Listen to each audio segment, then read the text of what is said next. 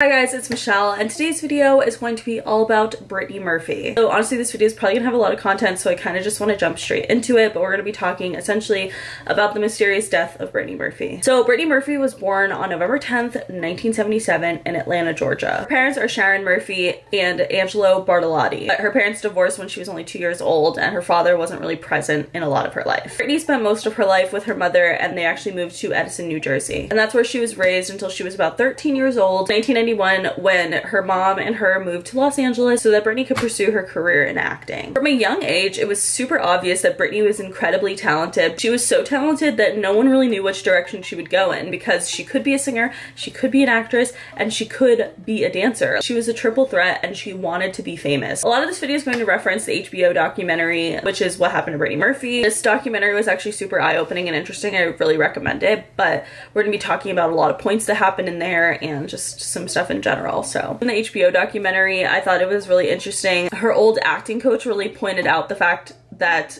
Brittany's mother did not make Brittany go into this life. This was something that she really wanted to do. She wanted to be a star. Her mom genuinely sacrificed everything to help her get there. So once Brittany moved to Los Angeles, she did a couple like TV show appearances until her breakout role in Clueless as Ty in 1995. Obviously, this was the most iconic movie probably ever, and Brittany really excelled from this point forward. She was now launched into the movie scene, which is exactly where she wanted to be. So Brittany unfortunately was told by many Hollywood producers that she wasn't pretty enough, which I think is so ridiculous, and actually really frustrates me. A lot of Hollywood producers told her that she wasn't pretty enough to be a leading lady, and that she completely needed to change her look up to be more sexy and hot, and this is just so upsetting because I think Brittany Murphy is beautiful, and I also think that she was just such a light in this world. Like, she was so talented. Like, you could just tell she was radiant. She was just amazing. I love her. I'm gonna talk more about that later. But Brittany ended up losing a lot of weight during this time. She bleached her hair. She was dressing completely differently than before. According to a lot of her friends, she became very unrecognizable. So this began to concern a lot of Brittany's close friends, including Kathy and Jimmy. Kathy and Brittany worked really close together on King of the Hill. Kathy had mentioned to her, like, asking Brittany if she was okay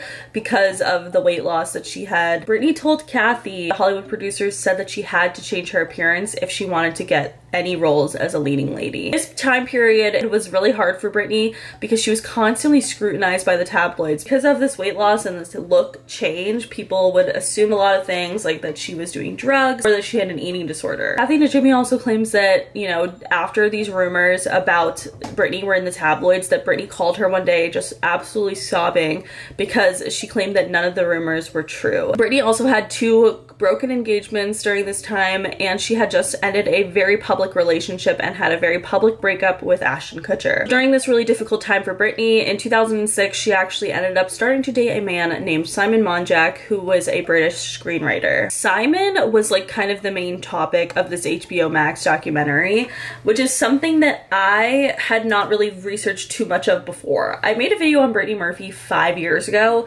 and honestly, it was terrible. Like, it's just not good. It lacked a lot of research, and it lacked talk about her husband, because I didn't want to blame her husband, because we're gonna see later, obviously her husband passes away as well. Kind of stir blame elsewhere, which we're gonna talk about later. I think this HBO documentary was really eye-opening, and I have quite a few theories as to what I think happened. Simon and Brittany got married in 2007. This was when Brittany's friends began to be really concerned with this relationship. According to everyone around Brittany, her mother, and Simon were constantly locked up in the Rising Glen Road house that she passed away in. According to a lot of Brittany's close friends, this was when they kind of stopped hearing from Brittany. They claimed that she was constantly locked up in that house with Simon. Locked up sounds dramatic, by the way. I'm not saying like she wasn't allowed to leave or anything, but she was just constantly in the house. They stayed in the house all day pretty much. If she wasn't working, they were there. Simon seemed a bit controlling. Basically, Brittany and her mother were both not contactable unless they were going to contact Simon first. Simon even disconnected the landlines. If you wanted to contact Brittany, you had to go through Simon. I feel like it's never really a great thing. So a filmmaker, Allison Burnett, who apparently had experiences with Simon,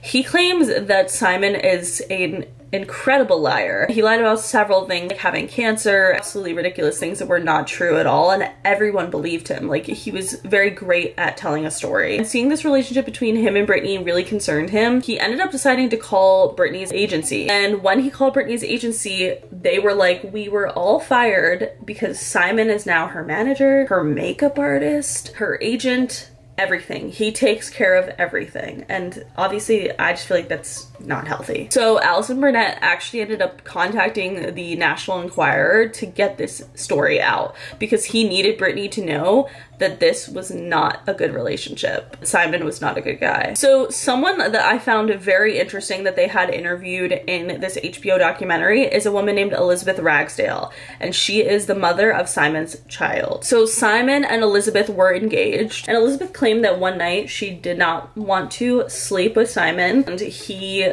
was upset by this, and he broke down and basically cried to her, saying that he had spinal cancer and it would one day make him sterile, so he just wanted to have a baby with her immediately. And so she ended up sleeping with him, even though she didn't want to, because she felt bad for him after this sob story about how he has the spinal cancer and will someday be sterile from the treatment. Elizabeth was also completely isolated, like Brittany, from her friends, her family. Simon had kind of just taken over. Simon was traveling one day and she tried to call him, but it didn't go through. Like, she wasn't able to reach him, so she ended up calling his mother. His mother told Elizabeth that he had completely lied about having spinal cancer. He did not have spinal cancer, and in fact, he already had a new girlfriend. So after Simon and Brittany got married, Elizabeth grew very concerned, but Simon, you know, paid her off to keep her quiet. He even offered her to buy a house. On the HBO Max documentary, when she began to actually talk about her relationship with Simon, which is pretty eye-opening to the potential relationship that Simon could have had with Brittany. Towards the end of Brittany's life, she worked on a movie called Across the Hall. The director was really struggling to work with Brittany. He claimed that, like, she wasn't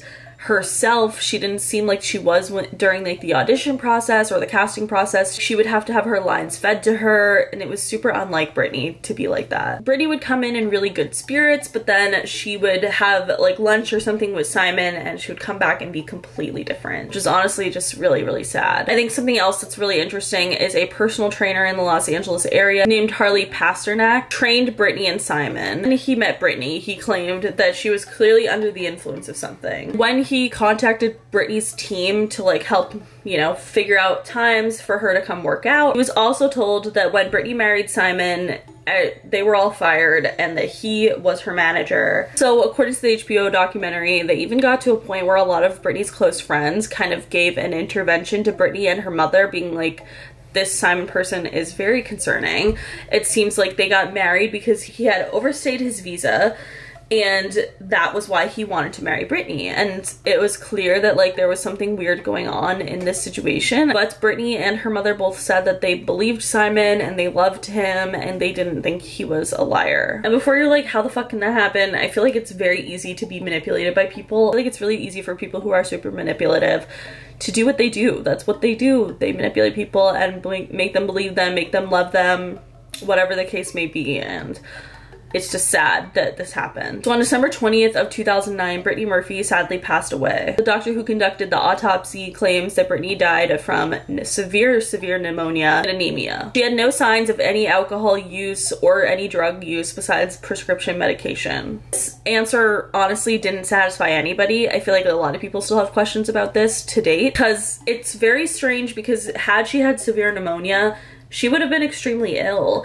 and she was sick. They had gone to Puerto Rico to film a movie that Brittany ended up getting kicked off of because of Simon. Her mother, and Simon, and they all got sick with like a flu, and Brittany just never recovered. So her mother was the one who found her unresponsive in the bathroom. They were a little late on starting the CPR, but not that I think that's really like suspicious or anything, because I think in a situation like that, like, you can't really determine what someone would do. People deal with stressful situations very differently, which is why certain people are EMTs and certain people are not. So I don't judge them for doing that or anything that they did, because that would be a very scary situation, and I don't know, you know, most people don't know what the right thing is to do in that kind of situation. I also think it's important to note that on Simon's nightstand there were over 90 bottles of prescription medication. Some of the bottles had Simon's name, some of them had Brittany's name, but some of them had third-party names. And the LAPD believes that these were aliases. The pharmacy wouldn't get suspicious, but basically, you know, if you're famous or if you have money, you can definitely find doctors who are willing to write prescriptions that maybe you don't need. Initially, Simon did not want an autopsy done on Brittany, which is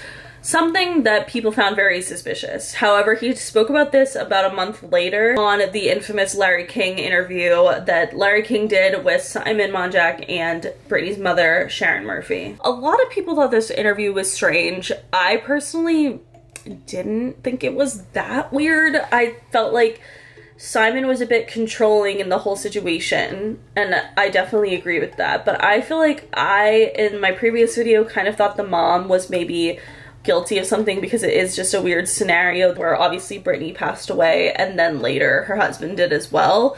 So I feel like a lot of people pointed fingers at Sharon Murphy, but I don't really think that anymore at all. Like, I'm not saying it's not a possibility. Anything is possible. But I kind of don't think so, especially after hearing her like 911 call. It was just really sad and really, really hard to watch. And in this Larry King interview as well, just don't get that vibe from her, and I'm not sure, but that's just what I'll say. I'd like to hear your opinions, but let's keep going. So the driver from that night at the Larry King interview, the one who, he was like the driver who drove Sharon Murphy and Simon Monjack, he felt compelled to contact Ed Winter, who was the detective on this case. The driver claimed that after this tearful interview that they had had on Larry King, that they kind of came into the car with the energy that made it feel like, to him at least, that the interview was completely a hoax.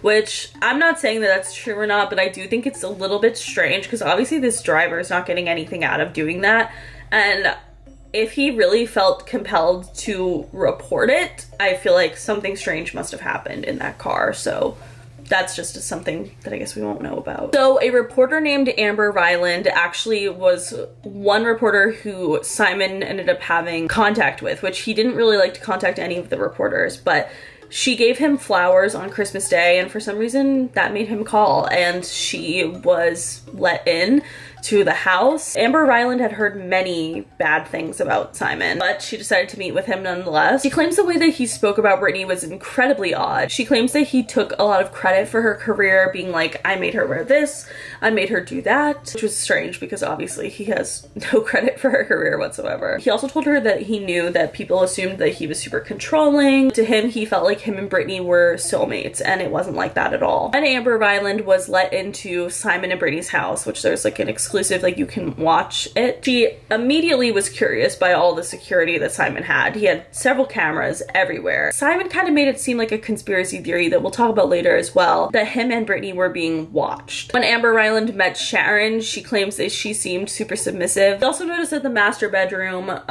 both sides of the beds had looked slept in, and she asked Simon about this. And Simon claimed that sometimes Sharon would just climb into bed with him and cry, and they would just cry together. It's definitely a possibility, but I guess a lot of people thought this was weird because they also did this like strange kind of photo shoot together that people got a weird vibe from. I think a lot of people assumed that they had some sort of romantic relationship. I don't know if that's true. I feel like I don't really think that's true, but I guess I can see why people think that. Simon and Sharon also started the Brittany Murphy Foundation, but then had this event for it that if friends and family wanted to attend, like the opening for this foundation, they had to donate, which I think is kind of weird and distasteful. So let's talk about what happened to Brittany. So Simon and Sharon claimed that the day that Brittany died, she woke up having trouble breathing, and she said to her mother, "Mom, I'm dying, I love you." This concerned Sharon, of course, that Brittany ran to the bathroom, and that is where she collapsed. She was on the ground, and Simon was giving her CPR until the paramedics arrived. So Simon's mother in the HBO documentary claimed that Brittany had called her a few days earlier explaining how she felt really sick. She would climb up the stairs and just felt completely exhausted and out of breath once she would get to the top of the stairs. downstairs, and this was out of, you know, the ordinary for her. She asked Simon's mom, like, am I dying? And Simon's mom responded, like, of course not, but you do need to go to the doctor to see what's wrong. But sadly, she never did. Everything really changed on May 23rd, 2010, when Simon Monjack also passed away from pneumonia and anemia as well. This is when people really started thinking that something more was going on. So the initial thought was maybe there was like a mold in the house or something wrong with the home. The coroner, however, disagrees and said that there was no evidence of mold. When Ed Winter approached Sharon and said that he would have specialists come out and test the house for mold or anything, he received a call back from Sharon's attorney saying that she didn't want any of this and didn't want to test the house for mold because she was selling the house anyway, which obviously people found that a little suspicious. After Simon's death, his and Sharon's PR manager was actually contacted by Sharon, who was showing him a bunch of diamonds and jewelry that apparently Simon had invested in. Claimed it was worth millions, but it ended up all being fake. Simon honestly just lied about a lot. Kind of the story of what happened, but now let's talk about the theories as to what could have happened, and then we'll talk about what I think happened. So the theory I was really focused on in my first video 5 years ago was the theory that Angelo Bertolotti, Brittany's father, had kind of came up with. So Angelo Bertolotti had suspected that Brittany was poisoned and murdered. Once Simon died as well, he found this super strange, and that was when he decided to do something about it. He decided to have his own separate autopsy done. With hair samples of Brittany's, they found really high levels of heavy metals in her hair sample. This was potentially indicative that she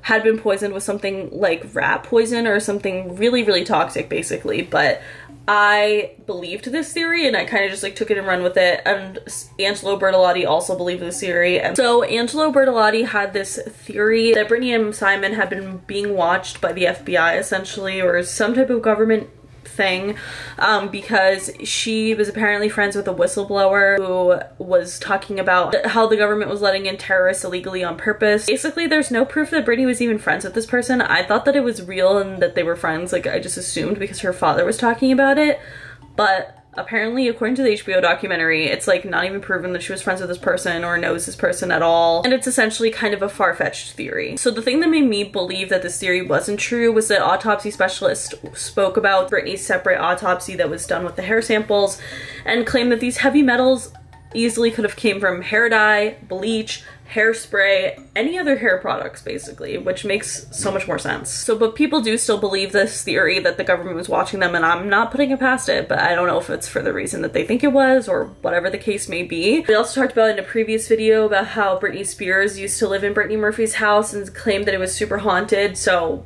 obviously some people believe that something paranormal could have happened. And a lot of people believe the mom had something to do with it as well, because obviously it was a little suspicious about the mold thing and how she didn't care to have the house checked. It was also suspicious that, you know, if there were mold, why was she okay? She's an older woman, obviously. Brittany and Simon were both young. Why did they die, but she was fine?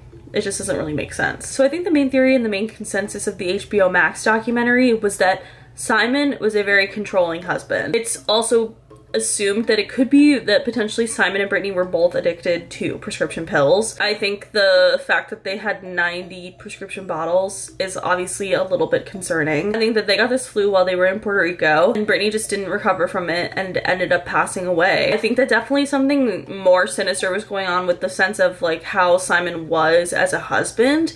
I think it's strange that he had her in the house the whole time. I think it's strange that he made it impossible to contact her unless it was through him. I think all of that is weird. Again, him dying months later from similar causes, he was not really healthy. He had a heart attack on the plane home from Puerto Rico. He just wasn't a healthy man. And if you want to add prescription pills on top of that, plus grief, like, you just never know what can happen. I think that perhaps Simon essentially let Brittany die in the sense of she was super sick. She should have seen a doctor. I don't know why no one in the house got that done. She could have been alive today, for sure. At least according to the autopsy report and according to the autopsy specialists, they believe that if Brittany had gotten help and treatment for this pneumonia, she would be okay. And that's really sad. Obviously her frail size, she was very small and skinny, was probably a contributing factor, but I don't know if I believe any other conspiracy theory around it. I think it's interesting and I think it's worth mentioning, if that makes sense, like, because I think there's still mystery and they're still looking into it so many years later. So I think it's definitely something different probably went on. But I think it was more that she was in a relationship that essentially ended up hurting her in the end. So I don't know, I thought this documentary was really interesting and I thought the takes were really interesting. So let me know what you guys think about this. But that is it for today's video. If you guys liked it, please give it a big thumbs up. Like I said, let me know in the comments below what you guys think about these theories and what do you think happened. I would love to hear your thoughts. But that is it. Make sure you follow me on Twitter, TikTok, and Instagram because I'm always posting really dope ass shit on there. Subscribe for new videos every week and I will see you guys later. Bye.